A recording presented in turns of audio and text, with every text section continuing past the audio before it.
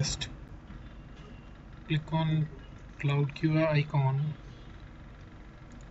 log into CloudQA extension using your credentials.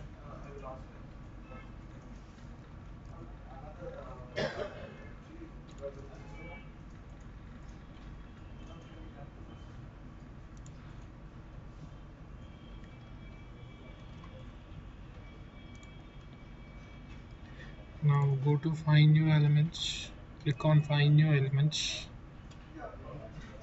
Now go to the click on test editor.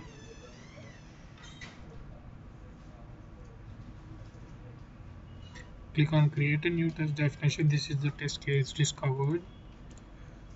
Select the test case, click on next. Right click and rename the test case for easy understandable.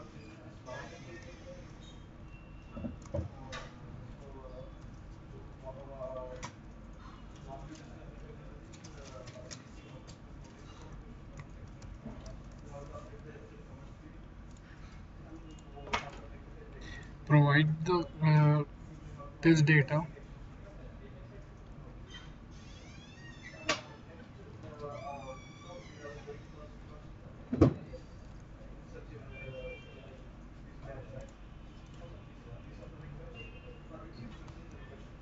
Save the test case.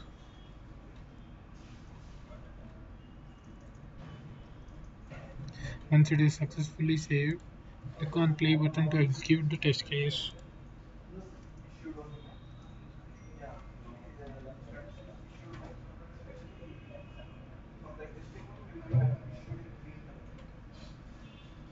Okay, shows that successfully completed. Click on run history and click on the browser icon to go and see the detailed run history of the test scenario executed. Here you can see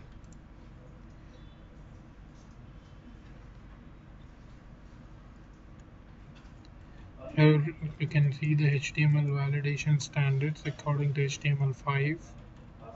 A screenshot shows that user is being successfully logged in.